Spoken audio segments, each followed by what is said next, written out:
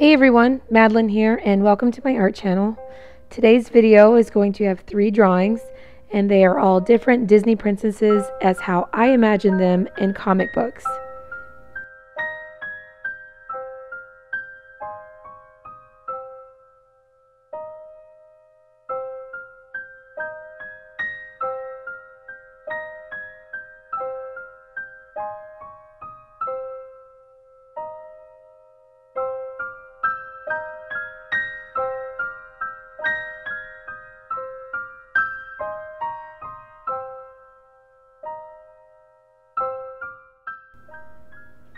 One of my main things that I really wanted to accomplish with this was to really capture the essence of each Disney princess and translate it into a different drawing form.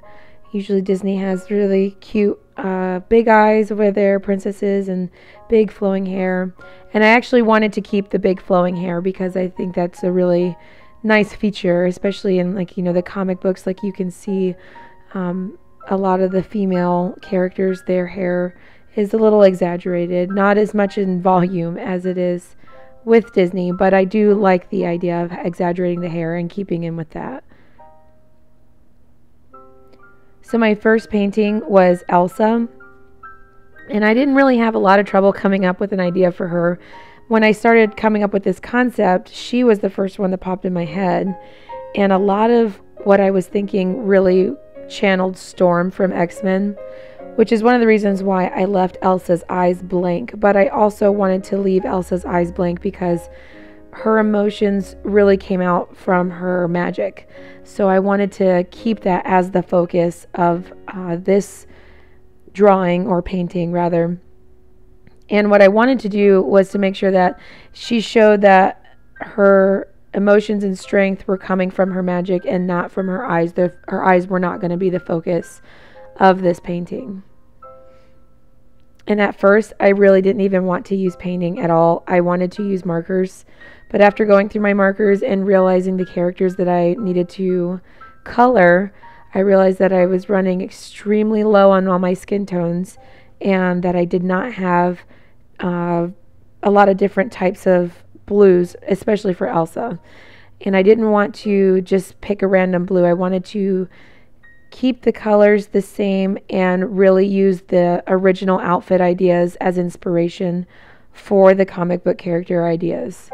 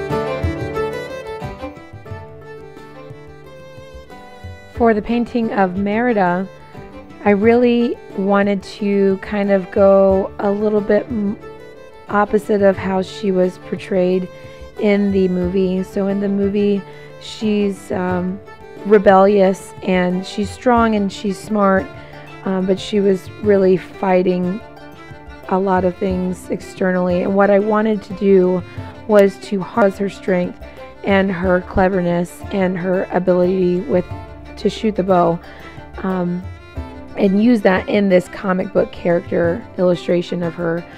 That way it showed her better qualities. It didn't show her being as young, I guess, as she comes across as in the movie.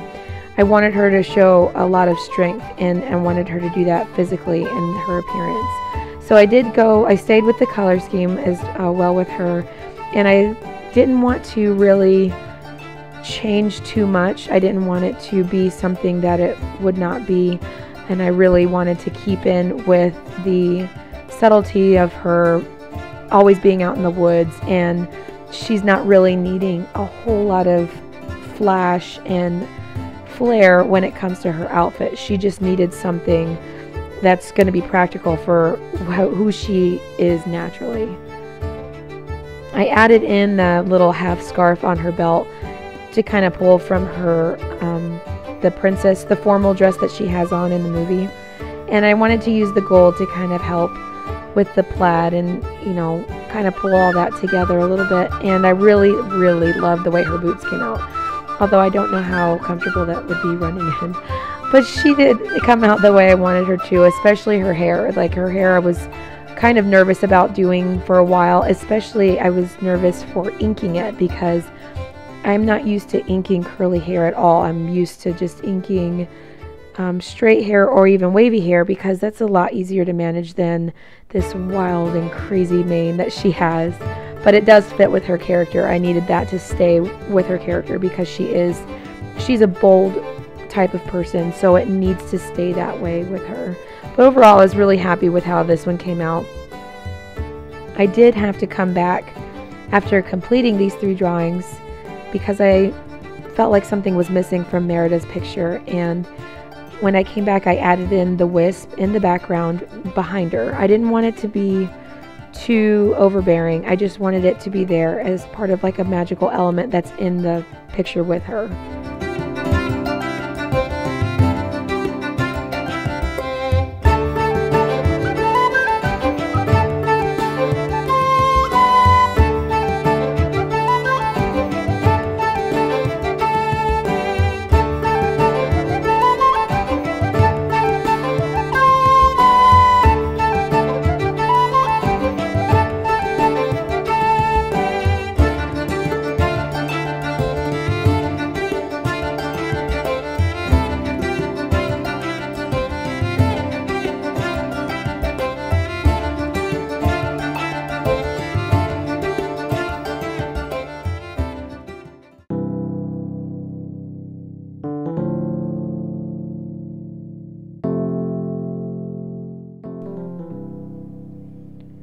When I was mixing the paint for Moana's skin, I was really nervous to make it too dark because her hair is really dark. In the movie, it was like a really deep dark brown, almost black. And what I didn't want to do was to have everything kind of flow together as far as her skin color and her hair color. So I started off a lot lighter than I should have. And then over time, I mixed it and I darkened her skin, and it came out way better than I was ever hoping for. I did not like how streaky it looked for a while, but that was more on the paper rather than the color or even my brushes. The watercolor paper I had used was actually some watercolor paper I had found, and I didn't realize I had it, so I really didn't want that to go to waste. So I decided to use that for these paintings since I wasn't able to use my marker paper. One of my favorite things about painting Moana, or even sketching Moana actually, was having her outfit and her hair flow like it was in the wind, because that really plays in with where she comes from and her background, and especially her as a character, because she is a voyager, so she's always going to be out to sea. There's always going to be wind in her hair, and she's always in charge. And a big part of me was really struggling with the paddle because I wanted to make the paddle into something a little bit different, maybe something that had a little bit more meaning.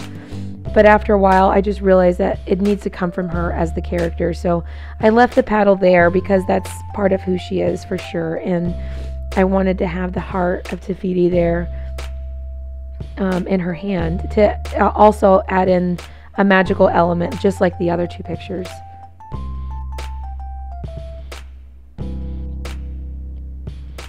While I was painting Moana, I really debated on whether adding adding in a lot of designs to her skirt, kind of pulling from how Maui has a bunch of the tattoos. But I really wanted to keep it simple. You know, in my opinion, a lot of the comic books that you see or that I read personally have just simple and straightforward designs with their outfits. So there's not a lot taking away. It's about the story. It's about the character. So I really wanted to keep in with that theme of focusing more on her and what her story is. So I really did enjoy doing these drawings, and I hope you guys did too. And one of the best things about drawing Moana was using the gold paint pen and using the gold in her hair. So it would kind of make her hair stand out a little bit like she is out in the sun often, and I really loved adding that in. Here are the finished pieces. I really hope you guys enjoyed this video. Be sure to give it a big thumbs up and subscribe for more. Thanks guys so much for watching. Bye.